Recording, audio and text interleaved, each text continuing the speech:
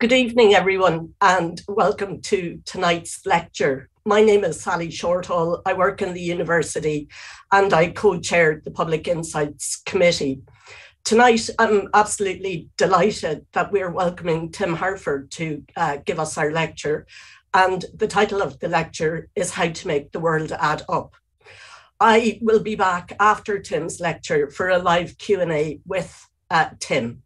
If you would like to ask a question, please use the chat function on your screen, or you can tweet us at InsightsNCL. If you want to tweet about the event while it's on, please use hashtag InsightsNCL.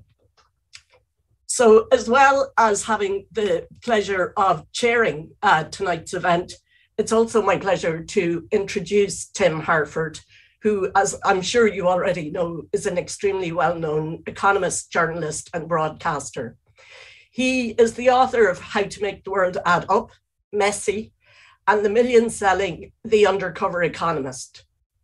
He's a senior writer at the Financial Times and the presenter of BBC Radio's More or Less, How to Vaccinate the World, and 50 Things That Made the Modern Economy, as well as the podcast Cautionary Tales. Tim was made an OBE for services to improving economic understanding in the New Year's Honours of 2019. He is a world-recognised evangelist for the power of economics, and here he is now to tell us how to make the world add up. All of my family are very big fans, so I'm really looking forward to the lecture, and I look forward to seeing you afterwards for the live questions and answers. So over to you, Tim.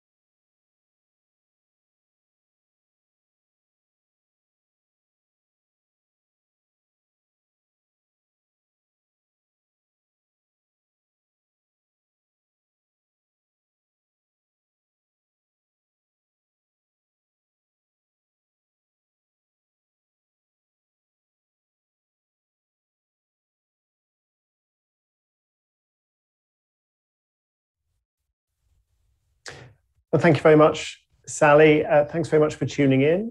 Thanks for your patience for the last 30 seconds while we pressed all the right buttons and got all the show on the road. I want to begin by telling you a story. And at first, it might seem like a story that doesn't have much to do with the 21st century, but I think before long, the relevance will become all too clear. The story begins in 1936 in Monaco, in a villa owned by one of the world's great art critics, a man called Abraham Bradius. And Bradius was into his 80s. He had been worshipped for his mastery of Dutch interiors painters, Rembrandt, Vermeer, and he was enjoying something of a swan song towards the end of his life. He just published a highly respected a book about the works of Rembrandt, and during which he'd unmasked various forgeries and identified which works really belonged to the old master.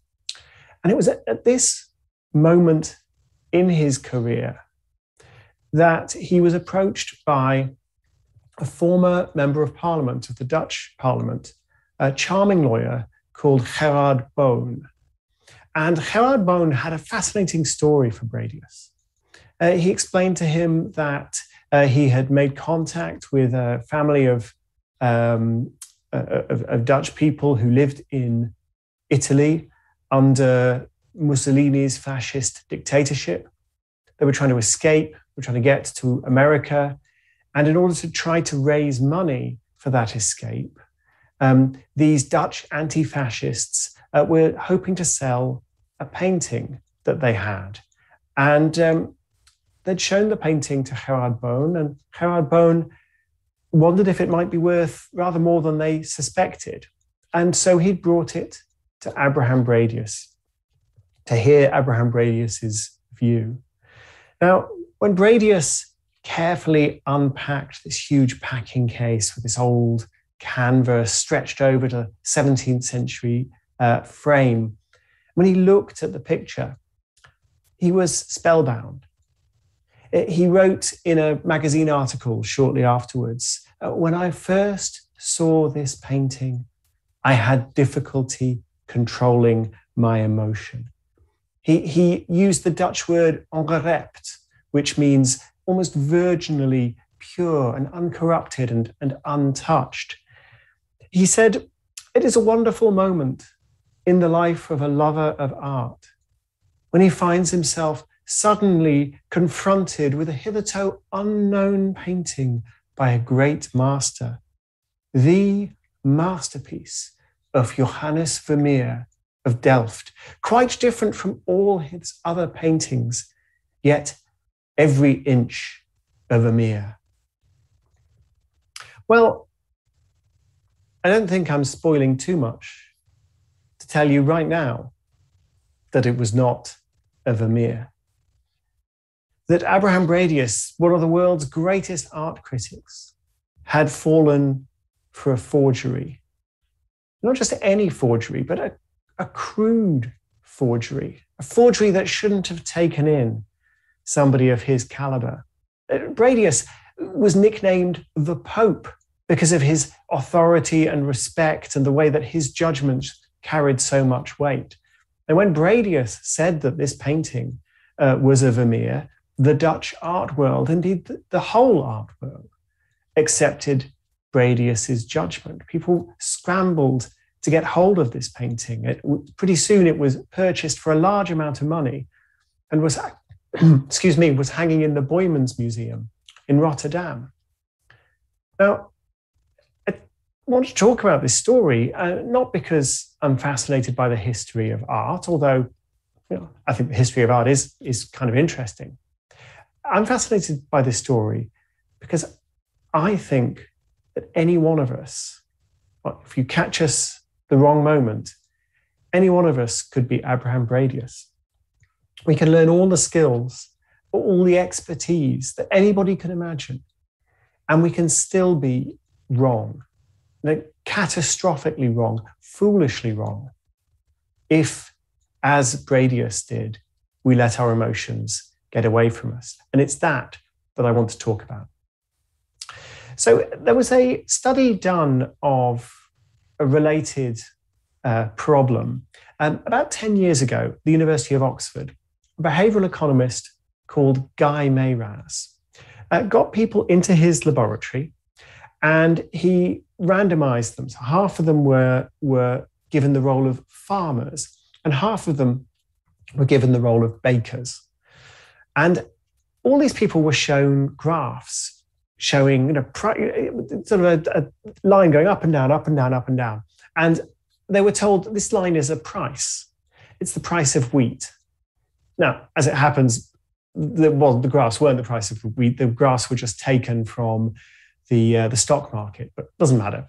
They're showing these graphs bouncing up and down, bouncing up and down. And they were told this is the price of wheat. And if you're able to forecast what this price is going to do next, I'll give you a cash prize. The more accurate your forecast, the more money you'll get. But he also said to the farmers, remember, randomly assigned, these are just people who are participating in a laboratory experiment. He said to the ones who've been given the role of farmer, you're a farmer, so if the price of wheat is high, you'll get more money. So as well as the cash bonus for making an accurate forecast, I'll also give you money if the price of wheat happens to be high. And the other group, the bakers, were told, well, you're the bakers, so obviously you want wheat to be cheap because it's an input to bread. So same thing, the lower the price of wheat, the more money I'll give you. And also separately, I'll give you money if you make an accurate forecast of the price of wheat. Now, What Mayraz found was not, I think, what you'd expect. What you'd expect is people are going to try and make the most accurate forecast because they're being paid to make the most accurate forecast. But what instead happened is that the farmers systematically predicted that the price of wheat would be high, and the bakers systematically predicted that the price of wheat would be low. This is wishful thinking in its purest form, people systematically forecasting what they hope will be true. Now, Benjamin Franklin, a great American scientist and founding father, once said, "So convenient a thing it is to be a reasonable creature, since it enables us to find or make a reason for everything one has a mind to." Basically, we're rational, but we don't always use that rationality to solve problems. Sometimes we use that rationality to find excuses to believe whatever it is that we want to believe. I mean, that is what Guy Mayraz's subjects were doing.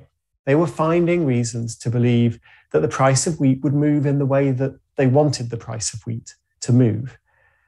But surely when we're coming to one of the world's great experts, surely this remained undetected. But the truth came to light in 1945, 9 years after Abraham Bradius first saw the painting and first said that it was the masterpiece of Johannes Vermeer of Delft. 1945, of course, was the end of the Second World War. The Netherlands had been occupied by Nazi Germany. And in May 1945, with the war in Europe coming to an end, two Allied officers knocked on the door of 321 Keizersgracht, which is a fine townhouse in one of the most desirable streets in Amsterdam. It was opened by a charismatic little man with bulging jowls and a little moustache and silvering hair, called Han van Meegeren. Now, Han van Meegeren had made a lot of money as an art dealer, and possibly slightly too much money. The Allied officers were keen to know how it was that he had not just this mansion, but another one on the same street, and indeed a portfolio of property all across Amsterdam. And in particular, they wanted to know about his art collection, because the Allies had found Hermann Goering's collection of looted art from across Europe. Hermann Goering, Hitler's number 2, one of the most powerful men in Nazi Germany, had this vast haul of artwork that he had basically stolen from occupied territories. And in Hermann Goering's haul of artwork was a painting by Vermeer. And the Nazis, being the Nazis, had kept the receipts, and the trail of transactions led all the way back to Han van Meegeren. So these Allied officers wanted to know how it was that van Meegeren had got hold of Vermeer and why he had sold a priceless Dutch treasure to the Nazis. This was a crime for which he could hang. And van Meegeren was arrested, he was marched at gunpoint across Amsterdam, and after days of questioning, he finally cracked. He said, "You fools, you think I sold a Vermeer to Goering, that fat fool? It's not a Vermeer, it's a van Meegeren. I painted it myself." Now, this confession sent shockwaves through the Dutch art world. I mean, Christ at Emmaus, the first painting that Bradius had seen and authenticated, had been sold for the equivalent of £10 million in today's money to the Boijmans Museum in Rotterdam. And after that painting had been exhibited and had become the centerpiece of this museum, other paintings in a similar style emerged. And since they were clearly by the same artist as the one that painted the Vermeer in the Boijmans, they were also authenticated as Vermeers. The total sums of money involved were perhaps £100 million in today's terms, And this is a monumental fraud. And it's a fraud that really should have strained credulity. I mean, Vermeer is a hugely respected artist, but not much is known about his life. Not many of his paintings survive, maybe 30. And the sudden discovery of another 5 or 6 Vermeers in just a couple of years, well, eyebrows should have been raised, but apparently they weren't. So why not? Well, the answer is very simple. Van Meegeren understood something really important about human nature. It's that sometimes we want to be fooled. Let me take a moment to show you the painting in question. This, of course, is the cover of my book, How to Make the World Add Up. Excellent Christmas present. This is the painting. This is Christ Timaeus. This is the painting that cast a spell over Abraham Bradius. Now, when you look at it, I mean, I don't know much about art, but there are a few questions immediately arise. So the guy in yellow, what's going on with his arm? Excuse me. So I'm allergic to this painting. What's going on with his arm? What's happening at his elbow? It looks like he's got a fake arm in his sleeve that's attached to the table. What's going on with the eyelashes? Like those not the eyelashes, the eyelids. Those are kind of odd eyelids. Now, it seems a bit odd to say that this is a masterpiece of Johannes Vermeer. Even odder when I actually show you a Vermeer. That is a Vermeer. Now, there are some superficial similarities. For example, the color palette, the yellows and the blues, they look kind of similar. You've got a window with light from the left. But really, these are not very similar paintings. This is a woman reading a letter. Look at the details on this painting. Look at the way that he's realized the fabric and the studs on that chair. The ambiguity. Is the woman, maybe she's pregnant? Who's the letter from? You know, her absent husband, perhaps? There's a sense that she's holding her breath. And there's this palpable tension in the painting. It's truly a masterpiece. And look again, Christ Timaeus, it's dour and it's flat by comparison. There's really no reason to look at this painting and to say, yes, that is a Vermeer masterpiece. So what is going on? What happened? Well, I think what makes this a puzzling question is that when you and I look at these two paintings, now I don't know much about art, but I just look at the Christ Timaeus painting and I think to myself, doesn't look like a Vermeer. I mean, I don't know much, but it just doesn't look like a Vermeer. So how was it that Abraham Bradius managed to convince himself that it was? Well, there's a number of recent studies of this kind of phenomenon have been conducted. And what they tend to find is that motivated reasoning is very powerful. Motivated reasoning is this process of trying to reach a particular conclusion. It's wishful thinking, effectively. Motivated reasoning is powerful. Now, having more knowledge, having more information, having more expertise is not necessarily a defense. If you are determined to reach a particular conclusion, more facts, more expertise, more information, that's just like more ammunition. You've got more ways to get to where you basically want to go. So, for example, 15 years ago, two political scientists called Charles Tabor and Milton Lodge asked people to critically evaluate certain politically sensitive propositions. So asking people to think about things like the death penalty, abortion rights, capital punishment, the capital punishment for under 18s. These things are slightly controversial in the States for some reason. And what they found was that when people were asked to evaluate questions and evaluate arguments about these controversial topics, they were very partisan in the way that they processed information. So they're very, very quick to find fault with arguments that reached the wrong conclusion, that reached a conclusion that was the opposite of what they wanted to reach.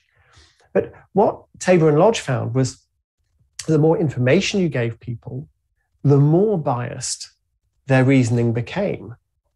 And the more expert people were, the more they knew about politics, the more biased their reasoning became. It really was as though the expertise was just extra fuel for this journey that they wanted to make all along. They wanted to reach a particular conclusion.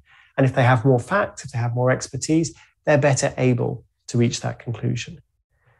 Now, you can see this absolutely at work in Abraham Bradius's reasoning about Christ at Emmaus. So when you or I see Christ at Emmaus, we say, doesn't look like a great painting. But when Bradius saw it, he saw all sorts of clues to back up his theory that maybe it was a real Vermeer. So Bradius had long had a particular theory about Vermeer's career, about his influences. There's this big gap in the middle of Vermeer's painting, not a literal gap in the middle of the painting, but in his CV, he has a couple of early biblical paintings, and then there's about 10 years where none of his paintings survive. And then he has these beautiful interiors late in his career, for which he's famous. So Bradius had this theory that he must have been painting during the 10 years, and none of those paintings survive. And that maybe those paintings have a biblical theme, because his early paintings have a biblical theme. But maybe they're more like his later interiors, but with a biblical theme. And also Vermeer got better. So why did he get better? So Bradius had this theory that maybe he'd traveled to Italy. Maybe he'd seen the paintings of Caravaggio, great Italian painter, that maybe those paintings had influenced his later compositions. So Bradius had written about all of this stuff. Han van Meegeren could be perfectly capable of reading what Bradius wrote. And so he painted Christ at Emmaus as this kind of trap. So it perfectly fulfills Abraham Bradius's theory. It's an interior, but it's biblical theme. It's a theme that Caravaggio himself painted. He painted the same scene. So when Bradius saw the painting, he wasn't seeing a painting that might or might not be a Vermeer. He was seeing proof that his theory was correct. He was seeing proof that he'd been right all along. Now, when he looked at this canvas, the first thing he did was flip it over, look at the back. Now, any expert can tell if a painting is painted on a 19th century canvas when it's supposed to be a 17th century painting. But this was a 17th century canvas because Van Meegeren had painted on a 17th century canvas. So immediately, evidence that the theory was true. It had a 17th century jug in it, this white water jug, very distinctive. Van Meegeren owned a 17th century antique. Again, Bradius is able to identify, that jug is from the 17th century in the middle of a biblical painting. So obviously it's supposed to be 2,000 years old. That is a telling sort of mistake. That is exactly the kind of mistake that Vermeer himself would make. But Van Meegeren, of course, was well ahead of him. Van Meegeren had gone to a London art shop and bought 5 years' supply, like the entire supply of the entire shop for 5 years of lapis lazuli paint. It's a very expensive blue paint. It's the blue paint that Vermeer used, that no modern painter would use because it's too expensive. So he found all of these ways to imitate the way that Vermeer painted, the materials, the canvas, everything. What he hadn't done was paint a painting that looked like Vermeer. So when Bradius saw this, he saw a dozen reasons to believe his theory. And those reasons added up to enough to overturn the one big reason that should have convinced him this is a rotten forgery, which is that the painting doesn't look like anything Vermeer ever painted. There was one other thing. Van Meegeren had found a way to harden the oil painting in in this piece. So oil paint takes about 50 years to fully dry, to fully harden. If you take a little bit of alcohol and put it on a cotton swab and you rub it against the painting, it'll come away with a bit of pigment unless the paint is at least 50 years old. Well, Van Meegeren had found a way to mix oil paints with Bakelite, an early industrial plastic. And so the paint was absolutely rock solid. So again, Bradius saw this and said, this is an old painting. It can't possibly be a modern forgery. But of course it was. And Bradius should have known that. In the article where he said he had difficulty controlling his emotion, he also said that this was quite different from Vermeer's other paintings, yet every inch of Vermeer. Of course, the fact that it was quite different from Vermeer's paintings should have been a clue. It should have been the indication that something was amiss. But Bradius, of course, had difficulty controlling his emotion. So look, why am I so interested in this case? I'm interested in this case because for the last 15 years, I've been presenting a radio show about numbers, about statistics, about the way they're presented, about the way we describe them, about the way politicians use them. And as part of that, a lot of what we do is to fact check. We look at numbers and we say, well, is this true or is this not? What does this number really mean? Where does it come from? And something I've noticed over the last 5 years or so is that a lot of people don't care. It's not that they're not interested in numbers. They're interested in numbers. The numbers are important. The numbers tell us important things about the world. It's just people have picked their side. Whatever the debate, whatever the political division, people have picked their side. You can see it in Brexit. You can see it in conventional politics, Tory versus Labour. You can see it on climate change. You can see it in COVID denialism. People pick their side. And once they've picked their side, they become emotionally committed to a particular point of view. And once they're emotionally committed to a particular point of view, it doesn't matter what the numbers say. And it doesn't matter how much extra information, how much extra expertise or technical training I try to give people. It doesn't work. And so when I wrote my book, How to Make the World Add Up, it's got technical ideas in there. It's got advice as to how to think about numbers. But I begin the book with the story of Abraham Bradius and Han van Meegeren, the forger. Because there's no way I could possibly tell you as much about statistics as Abraham Bradius already knew about Dutch art. And it didn't help him. I'm not saying that expertise isn't helpful. I'm not saying that knowledge is pointless. It's incredibly helpful. It's incredibly valuable. But you have to use it in the right way. And that means getting control of your own emotional reaction, understanding your own filters, preconceptions, and biases. And so the very first piece of advice I give people when they're encountering a headline, when they're encountering a statistic, a clip on YouTube, something on Facebook or TikTok, whatever, and they're trying to figure out what it means, is it true? The first thing I say is notice your own emotional reaction. As Darth Vader once said, search your feelings.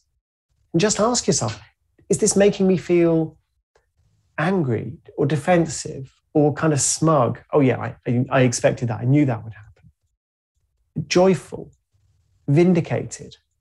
I want to tell people I was right all along. Whatever it is, whatever the emotion is, just notice the emotion. And simply noticing the emotion and noticing the fact that this headline or this social media post is triggering that emotion in you, immediately you start to be a little calmer and you start to think a little bit more clearly.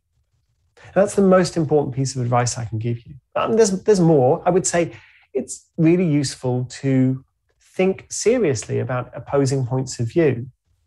So when you encounter somebody you disagree with, rather than trying to convince them they're wrong, or rather, which is much more likely, rather than trying to convince all your friends that they're evil, just try and engage for a moment with what they're saying.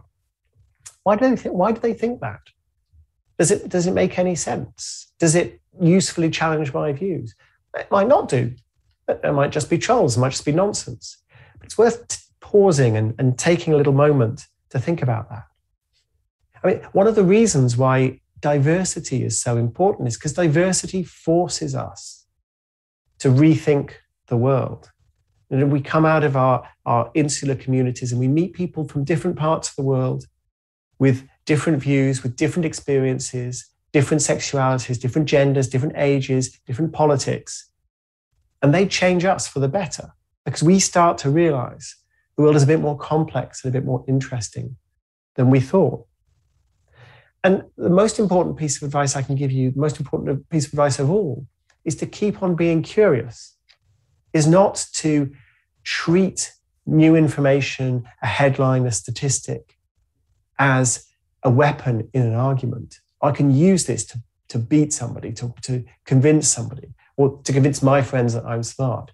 Instead, to see new information as just what it is, new information, new facts about the world, something that might change your view. Be curious, be genuinely curious. And that's a tremendous antidote to political polarization. But I'm not pretending for a moment that this is easy, because we're emotional creatures, we're political creatures, we're tribal creatures. We do pick sides. I've got sides, I've got emotions, all of us have. And if we didn't, we wouldn't, I think, be fully human.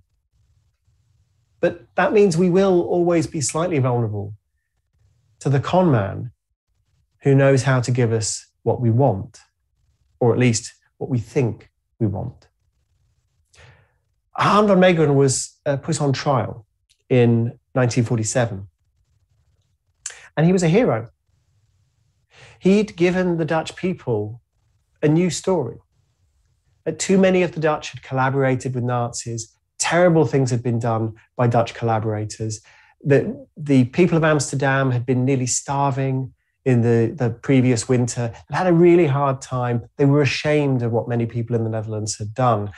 And Van Meegeren was able to give them this different story about somebody who fooled the Nazis, somebody who got one over on Hitler and Goering, sold them a fake and told them it was a Vermeer, and made a folk hero out of him.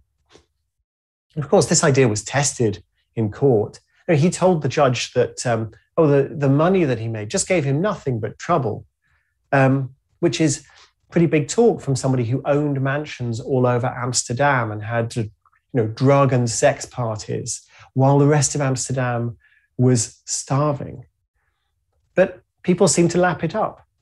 The judge said, well, why did you paint these paintings? And Van Meegeren said, I just wanted to prove that I could do it. I wanted to prove the foolish art critics wrong and demonstrate my own capacities as an artist.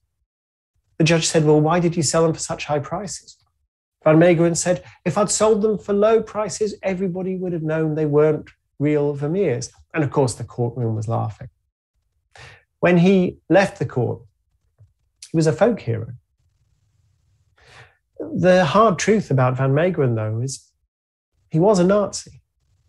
He was highly sympathetic to the Nazis.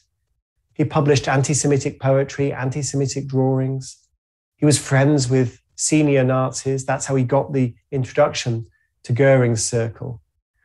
And in Hitler's private library, there's a copy of a really evil anti-Semitic book, a luxurious one, created and illustrated and published by Van Meegeren and dedicated to my beloved Führer in grateful tribute, signed Han van Meegeren. You might think to yourself, if only they'd found that book before the trial, people would have seen the truth. They would have seen what a horrible man this was, that he was a Nazi, not a hero. But I'm afraid the truth is, they did find the book before the trial. And Van Meegeren was able to wave it away. It's just my political enemies. Don't pay any attention to it. Somebody else must have written that dedication. It's all fake news. In the modern world, he would probably have said, that's not my voice you can hear on the tape. He waved it away and they didn't want to hear. The Dutch didn't want to hear about Van Meegeren being a Nazi, because what they really wanted was the story of the hero, this kind of Robin Hood character who'd finally had got one over on the Nazis. Van Meegeren was given a short prison sentence for forgery. He died of a heart attack before he ever served a day in prison. And an opinion poll put him as, just behind the Prime Minister, the most popular man in the country. There was even talk of putting up a statue. The thing is, our emotions are an incredibly powerful guide to what we believe. And Van Meegeren understood people's emotions. Abraham Bradius wanted to discover one last Vermeer. The Dutch people wanted a hero. And Han van Meegeren knew exactly how to give people what they wanted. Thanks very much for listening. Very happy to take questions about statistics, wishful thinking, economics, anything you want to talk about. But thanks so much for tuning in.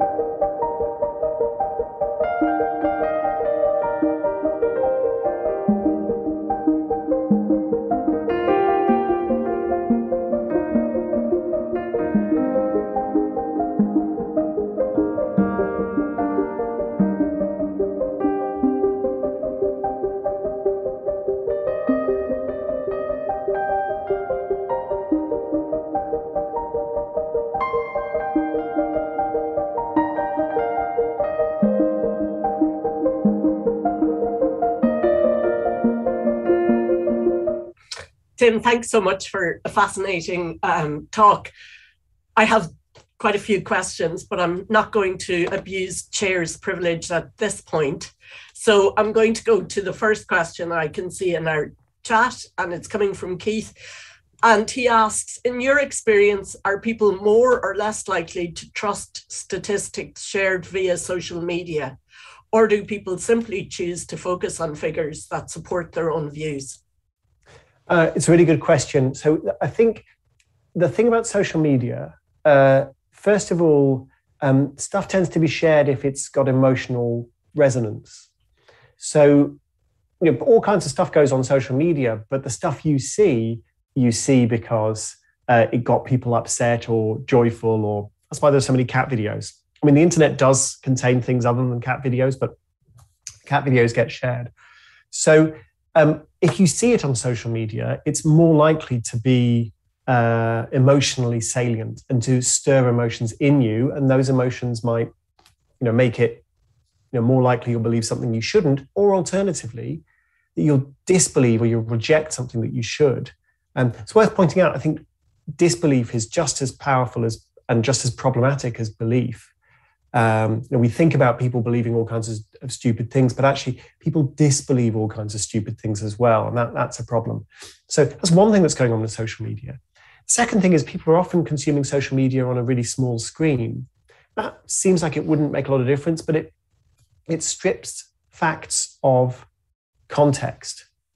So people are missing kind of extra cues as to whether this is a reliable source or not. And that turns out to be a problem. And the third thing is it's kind of distracting. There's lots going on. You're looking at your phone. There's other stuff going on around you, other notifications. And the evidence suggests that when people are distracted, they find it hard to focus on what's true and what's not.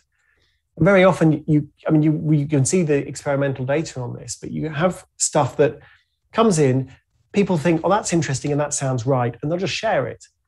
And then if you come to them and say, well, do you think that's true? And people will go, oh yeah, that can't be true. That's just nonsense. But they didn't think about it. They didn't focus on it. They just passed it on. So those are reasons why social media can lead us astray. But I mean, there's nothing magic about social media always being awful. Epidemiology Twitter is brilliant, though. Some great people, really, really good analysis on social media. And of course, conventional media is full of nonsense as well as good reporting as well. But those are the reasons why it can be a problem. Great, thank you. So the next question is from Sarah, and she asks, in your new book, you explain we should ask who is missing from the data we're being shown and whether our conclusions might differ if they were included. Can it ever be justified for an honest and greater purpose to intentionally omit certain groups' stats from data? That's a really interesting question. So just to give some context to people who haven't read the book, thanks for reading the book, by the way. There are various reasons why people might be missing from data, but often because experimenters haven't bothered to invite people into the laboratory, or census takers find it difficult to reach certain kinds of people, or sometimes the questions aren't very well designed. One really good book on this subject is Caroline Criado Perez's Invisible Women, which is all about how women are often omitted from scientific studies, or questions that are being asked aren't relevant to many women. This is a problem. This is a problem of justice. But it's also a problem of analysis. Like, you're going to make mistakes if there are people missing from your study, and it could be, for example, you have an opinion poll in 2016. And you're trying to figure out who's going to win the US presidential election, and just systematically less likely to get hold of Trump sympathizers than Clinton sympathizers. And hey presto, you just misforecast the election and Trump wins. So this is serious. So could it ever be ethical to deliberately miss people out? I can't think of an example where you would want to do that. Maybe there is one that I haven't fully imagined. It can be ethical to deliberately obscure people for anonymity reasons. That's a really interesting discussion as to how that works. But I can't think of an example where you would want to just say, well, we're just not going to include that group. But maybe that's a failure of my own imagination. I would actually tend to agree with you, just in terms of being a sociologist and thinking about interviewing people. Here we have a question from Gigi, who is also a bit of a groupie. She says, thank you, Tim, for being part of the lecture series. As a Radio 4 and more or less fangirl, I'm ridiculously happy to be in the virtual lecture. I'm wondering if you could comment on how education at all levels, but especially university level education, can do to help cultivate the openness to being disproven to others' reasons. So, what I would hope that higher education in particular, but education at all levels, is about having your preconceptions challenged and learning new things and finding new ways of seeing the world. That's certainly how I remember my own course. I studied philosophy and economics, and just constantly being challenged and being exposed to ideas that I never thought of. That's how it should be, and that's what we always want. But there's always a risk that, and this is true for any academic discipline, that it just starts to get narrow, because people focus on their own interests. Professors focus on what got them to the top. Academic journals. They tend not to change very quickly. So a lot of academic journals, the most prestigious ones, are the ones that have been around the longest. So the ones that have been around the longest represent academic disciplines that were prominent in the late 1800s. And newer disciplines or interdisciplinary work, it's harder to get into the journals. So there are lots of forces putting us into silos or cutting off alternative points of view. But we can always push back. We live in a free society. Amazing resources available on the internet. The library, even a small library, has more books than you could possibly read in your lifetime. And Twitter, social media, it can be an echo chamber, but it can also be a great place to find people to engage with in an open-minded way. So for me, a lot of it comes down to our own desire. It's uncomfortable to encounter views that we disagree with. It makes me uncomfortable. It makes most of us uncomfortable. But we have to push through that discomfort because that growing pain is the sign of it's the signal that your brain is expanding and becoming more flexible and realizing the world is a little bit bigger than you previously imagined. Great, thank you. The next question is from Phil, who's a great fan of Cautionary Tales, your podcast. And he asks, how much of your lecture this evening was prepared? He says, to put this into context, are you a Ratner or Martin Luther King at his best, or a bit of both? And which of these two approaches is most likely to make the audience accept your subject matter? So just to explain to people who haven't listened to that particular episode of Cautionary Tales, it's about two very famous speeches, one given by the jewelry magnate Gerald Ratner, which ended his career, and one given by the civil rights leader, Reverend Martin Luther King Jr., which defined the civil rights movement. And it's about what went into the story behind those speeches and why some of the things we think about those two speeches, why they're wrong. So question, how much did I prepare my remarks tonight? Well, I've written a book with a chapter on Van Meegeren, and I presented a Cautionary Tales about Van Meegeren, and I've got some notes here. Although you can see that just before the lecture I thought, oh, hang on, I need to make some more notes. But when I looked down I wasn't looking that much at the notes, and there's stuff in the notes that I didn't say, and there's stuff that was in a different order. So there's preparation, but there's also, I'm not reading from a script. So that's how I do things. But I think an interesting question is the Q&A more interesting than the talk? Because of course the Q&A is always improvised, because the Q&A is a conversation, because I don't know what the questions are going to be. So you can come to your own conclusions about that. That's a really good point, actually. I always really enjoyed the Q&A. So Rafe is asking, as our reliance on digital technology grows, so too does the need for instant and easily digestible information.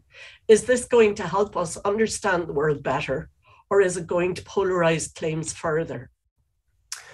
So the evidence that, for example, the internet or social media is polarizing is not clear.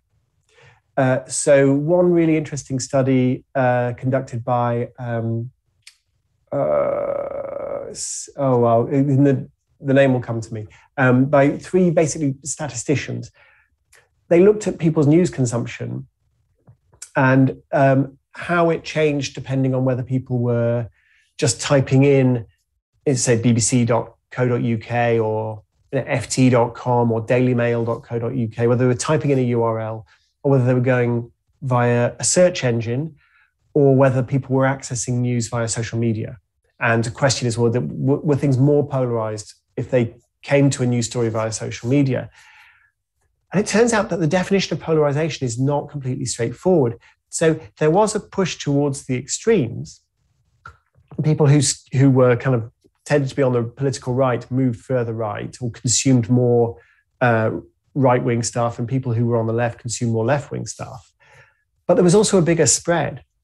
So you were more likely to encounter a completely contrary view or news from a totally different kind of source on social media, which I think might surprise people. But when you think about, well, what came before social media? Well, people would buy a newspaper like The Guardian or the Daily Mail, and they just read whatever the editor of The Guardian or the editor of the Daily Mail thought they should read. So when you think about it like that, yeah, there is actually potentially a spread as well as this push towards the extremes in social media. The other thing that's really important in this study is that most people consume very little news at all. So people talk about the filter bubble on pushing us into the right wing and the left wing ecosphere. But actually the biggest bubble is like people are not paying any attention at all. And so that is the thing that worries me perhaps most of all. I emphasize in my podcasts, my radio, my column, my books, our own motivation, our own curiosity. I said curiosity is the most important thing, because ultimately, if you want to find out more about the world, if you want to see a range of views, if you want to really test your own logic, it's never been easier. It's never been easier to find really high quality information. At the same time, if you want to just put yourself in a bubble where you only ever see people who absolutely agree with you and will never challenge you, it's never been easier to do that either. So for me, it's not just about the techniques, the skills, the intelligence. It's about the curiosity. It's about the willingness. I'm trying to encourage people to be more curious, to be more willing to bump into ideas they don't necessarily agree with and take them seriously and engage with them. We can do it, but we have to want to do it. I'm just going to follow up on that because, I'm struck by, and I think it comes back to your point about the power of our emotions, but more and more I see the press appealing to our emotions more, that it's presenting a certain story to appeal to emotion rather necessarily than giving statistics. So for example, before I came here, I lived in Belfast for many years. My son still lived there. So I followed the politics quite closely. And last week, a lot of the national press had stories about about violence and backlash in Northern Ireland against the protocol. And when you dig this down quite deeply, it was very localized, and a 15-year-old and a 12-year-old were reprimanded. But there is an emotional story that is being presented. And given that people consume very little news and probably just read very little, it seems to me there's an increased need for responsible journalism. And I wonder if you have any comment on that. Well, I'm all in favor of responsible journalism. And, that's what we all want, or certainly what I think most people want. We also need, of course, responsible readers of journalism, because journalism takes place in a market. And there is this pressure to give people what they want. And what they want is often very emotional stories. So one of the things I think that outraged a lot of journalists was when there was this outbreak of fake news in 2016, and there was a bit of a moral panic about it, was the fact that the fake news, which is basically just some kids in Bosnia making stuff up and selling advertising clicks, the fake news was more profitable than the real news. That was the thing that really got to journalists. Like we entered this business to find out facts and tell people, but it turns out it's kind of expensive and time-consuming to find out facts. If you just make any old stuff up, that doesn't take any time at all. And because it's so surprising and emotionally engaging, people click on it. That was the thing that really frustrated us. Yeah. So in a way, I don't think a lot of journalists' frustration with that situation was helpful, but at least it was encouraging. There was still this sense of outrage. There is still this mission in journalism to tell people the truth. So yeah, absolutely, we journalists need to have the highest possible professional standards. At the same time, you can write a great story full of facts and carefully reported, and if no one reads it, no one reads it. Yeah. And you won't be in business for long. So that's our challenge. Thank you. Okay, there are more questions, but I'm giving the very last question to John because I think we've grilled you enough now. And he asks, and it's something quite different. He's asking, do you have any thoughts on cyber currency in relation to all of this? He understands that Bitcoin reached a record high today. Did it now? Excellent. So do I have thoughts on cyber currency? So cyber currency is interesting because you've got this fascinating technology, blockchain, and then you've got these currencies that people like to speculate on. Now, for me, I find blockchain very interesting. This is effectively a way of, I'm dramatically oversimplifying here, but it's a way of taking an Excel spreadsheet and kind of distributing it. So everyone is like, okay, what's in the spreadsheet? What does the spreadsheet say? Rather than saying, oh, that spreadsheet is owned by a company, say, Visa or MasterCard or a big bank, they know what's going on. Instead, you say, no, everyone's going to have to kind of agree what's going on in the spreadsheet. So it's a decentralizing technology. It's not clear to me what the applications of that are going to be, but I'm sure there will be really interesting ones. But what that then implies for the price of Bitcoin or Dogecoin or Ethereum or whatever, I don't know. There's only a certain amount of Bitcoin, but you can always make more cryptocurrencies. So I've never really understood what drives the price. And I've never bet on Bitcoin, and I've never regretted not betting on Bitcoin. So don't come to an economist for advice on whether you should put your money in Dogecoin, Bitcoin, Ethereum, whatever. But I watch this space for really interesting applications of the underlying technology. Great. Tim Harford, thank you very much for giving this evening's public lecture and for the questions and answers session. If you were here, you'd be hearing applause, so you'll just have to imagine it virtually. So thank you. My pleasure. Thank you so much. And thanks everyone for tuning in, and thanks for the questions. Sorry we couldn't get to all of them. So, and thank you to you, our audience, for listening. Before you go, I want to give you some details about our next event, which is next Tuesday, the 16th of November. And it's by Dr. Aker Hussain. It's the Jacobson Lecture. And the title of it is Leading the Fight Against Virus Spread, the Integrated COVID Hub Northeast. So I hope some of you might be able to join us for that. And yeah, goodbye and good night from us, and enjoy the rest of your evening.